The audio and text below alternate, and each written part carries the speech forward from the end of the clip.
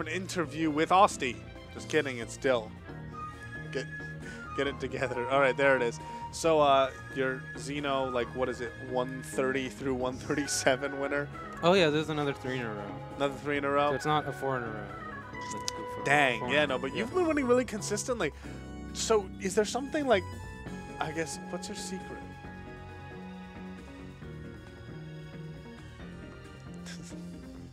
You're not allowed to tell. I just lost 2 of... I just started beating a few of the people I was less consistent against. And the person I was most inconsistent against stopped showing up. Which was E. Oh, yeah. If I actually don't play E at least one more set before Smash 4 ends, I'll be really upset. Oh. Is he coming to the monthly? I mean, he was supposed to come to several weeklies and he hasn't, so we'll see. Well, it's been a lot harder for people in general to come out, and, you know, it was just in general, it's like people are waiting, lying in wait for the actual release. Is there, what are you most excited about for Ultimate? Big tournaments again, probably. People actually coming out. Just like what it'll mean to have a Smash Brothers game on an already existing, like currently existing community that's like already active on a console that people actually own. That sounds that sounds like it could be nice. Oh man, I'm expecting. I'm kind of holding out hope that it blows up. You know, there are going to be lots of people, lots of new faces that I've seen. There were some people here at Xeno tonight who are like, I had never seen them at tournaments before, and they're like, yeah, no, I'm getting back into it because of the new game. Yeah, there was a few people the last few weeks who definitely I don't recognize, and I take registration at the front. I recognize everybody, like, so. Yeah, there's definitely people just like getting into it. What do you mean? I feel like you thought I wasn't there for a while. No, I'm sorry, I'm thinking of John Numbers. Oh, John doesn't recognize anybody. It's anyone, a problem. yeah. I'm worried about him.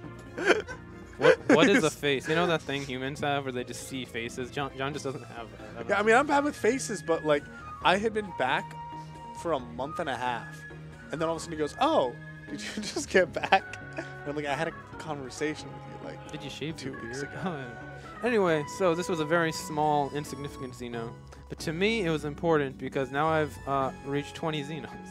Yeah, and you're also 1 away from tying the kill stage, right? No, he's at 22. He is untouchable. Oh, so I am wrong. The quest is over. I'm at 20. He's at 22. Wait, but can't you win? What happens if you win the monthly? That doesn't count. Doesn't count. Wait, but so that 22 is only weeklies for Sage? Yes. No monthlies? Only weeklies. Dang, we miss you, Sage. He's coming back for Ultimate, right? Yeah. All right. He's excited. We're gonna play together. It's gonna be great. Ah, so many faces. I'm gonna love it. Anyway, is there anything you want to say before we end it all? I'd like to edit that what I'm most excited for Ultimate is that I get to play with Sage again.